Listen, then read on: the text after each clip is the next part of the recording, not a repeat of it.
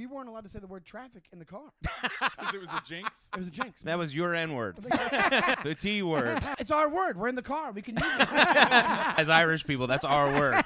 You can't use it. I think there's a pileup. You shut your mouth. But my sister to this day calls it the T word because she was so affected.